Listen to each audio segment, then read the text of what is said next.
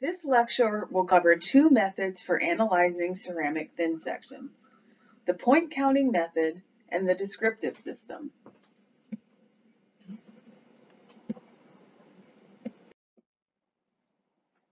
The point counting method was borrowed from geology to generate a quantitative frequency distribution of different inclusion compositions and/or grain size.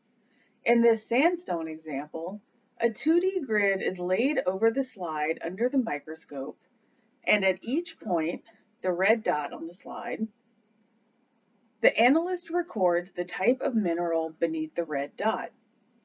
Usually, a few hundred points are recorded per sample.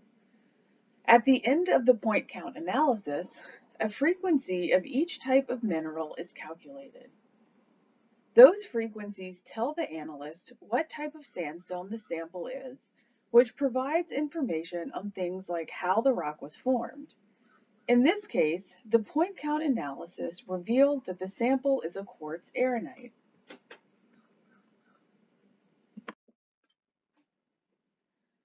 The point count method in ceramic petrography borrows almost directly from geology. The method introduced by James Stoltman is the one most commonly used by archaeologists in the United States. The analyst records the relative proportions of sand, temper, if the temper is different from the naturally occurring sand, and matrix, which is the clay and the silt-sized particles.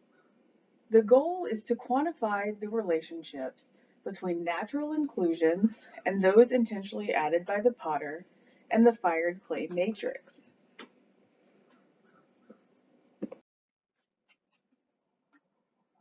The point count method works well when the pottery is composed of many different kinds of rocks and minerals.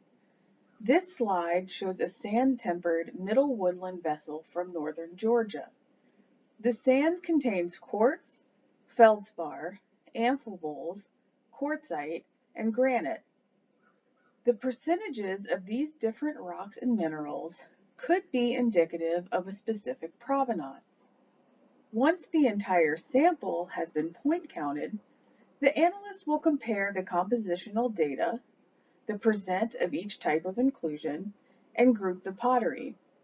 The different groups could indicate different provenance, different groups of potters, or both.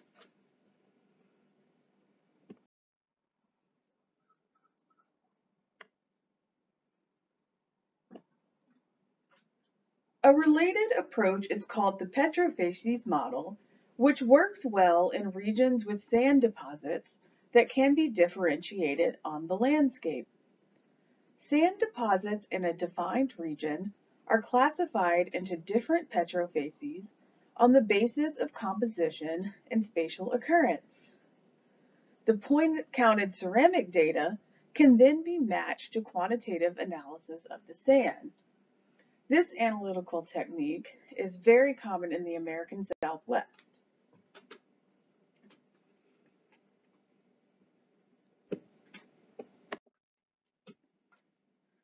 The point count method doesn't work as well in regions with minimal geologic variability. Although Belize has major geologic differences, within each region, the bedrock is very similar, so point counting the inclusions in the pottery doesn't provide as much insight. For example, this thin section shows limestone temper in a clay that naturally contains limestone. If you were to point count this sherd, over 98% of the inclusions would be limestone. This slide is from a sherd excavated from the same site as the sherd in the previous slide. Both contain over 98% limestone. Does this mean that they were produced in the same way or in the same place?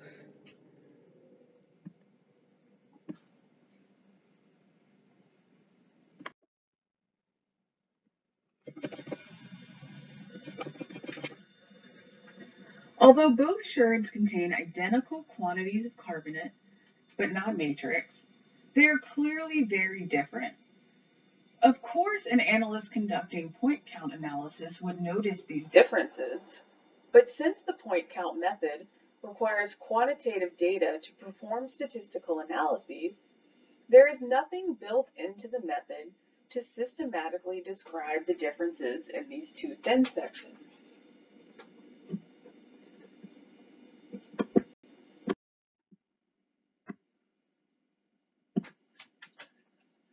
The point count method is attractive to analysts because it provides quantitative data that can be analyzed using statistical analysis.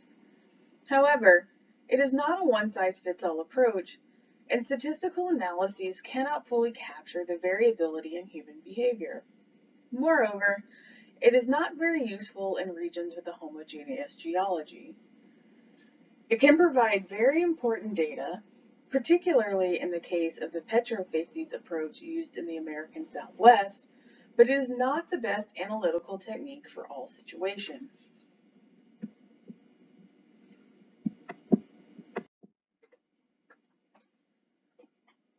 Although methods borrowed from geology are essential for describing rock and mineral inclusions, additional methods are required to address features arising from the technological processes of ceramic production. The descriptive system is a qualitative approach to the characterization of ceramic thin sections. It not only provides a systematic method for identifying rocks and minerals, it offers a way to evaluate the clay by using terminology and concepts borrowed from soil micromorphology. This technique provides greater sensitivity to technological properties by applying a comprehensive and systematic method of description to record all features and not just the rock and mineral inclusions.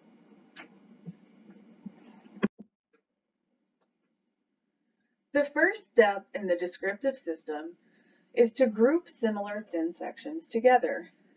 For example, this slide groups all sherds that contain limestone into one group and all sherds that contain granite into a second group. There are clearly differences within each group, but the sherds within a group are more similar to one another than to sherds in the other group.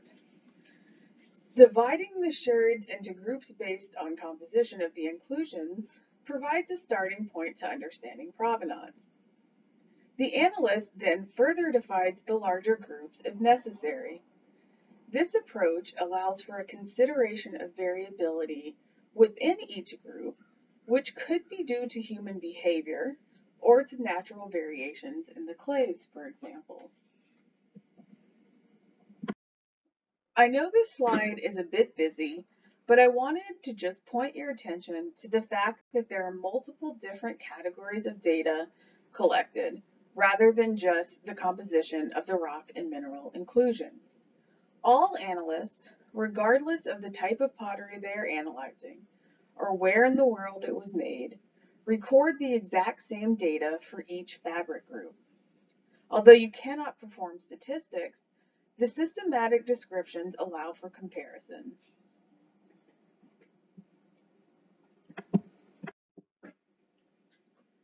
Instead of point counting, the frequency of inclusions is estimated by comparing the thin section to frequency charts like the one shown in the upper left-hand corner of this slide. For each type of inclusion, both roundness and shape is recorded. The size of each inclusion is documented as a range and classified according to the Uden-Wentworth grain size scale. Analysts also use charts to discuss the sorting. These comparison charts help to standardize the data between analysts and are also used in soil micromorphology analysis.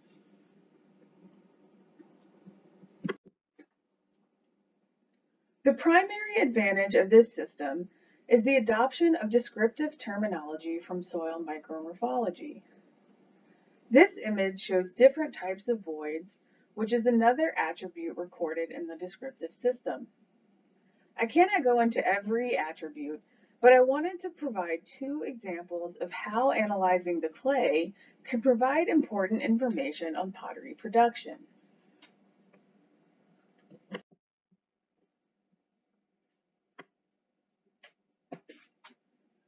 There are a few different ways to fire a ceramic vessel, and these different methods leave traces on the pottery. Some of the traces, like fire clouding on the exterior of vessels, are visible with the naked eye. Others can be identified under the microscope.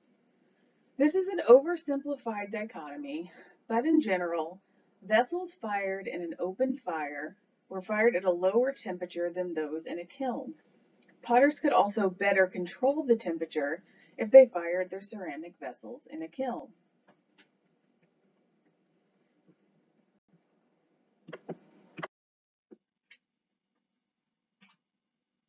The optical activity of the micromass, or the clay, can provide clues about the firing temperature.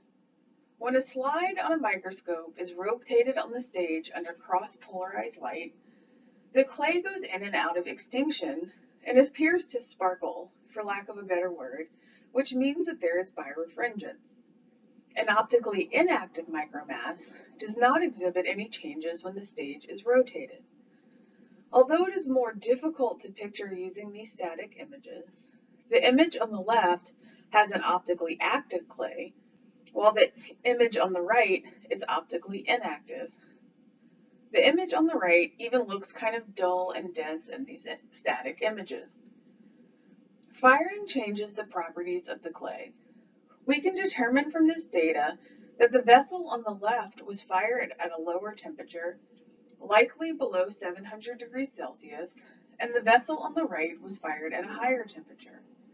Although we cannot determine the firing regime, we do have data on temperature that can help us to understand differences in pottery production practice.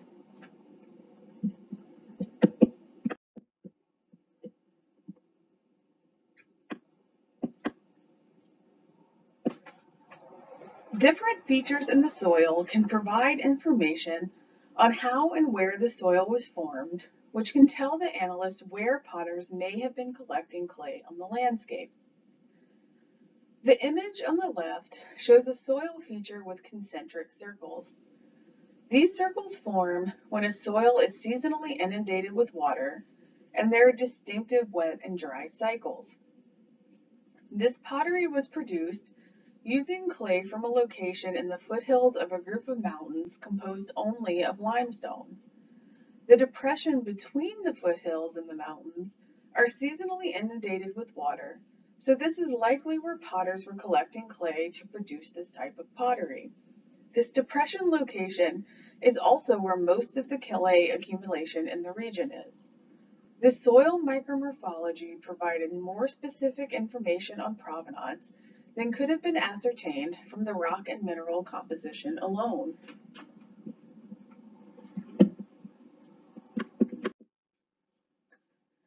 Thin section petrography is a relatively inexpensive analytical technique that provides important information on how and where ceramic vessels were produced in the past.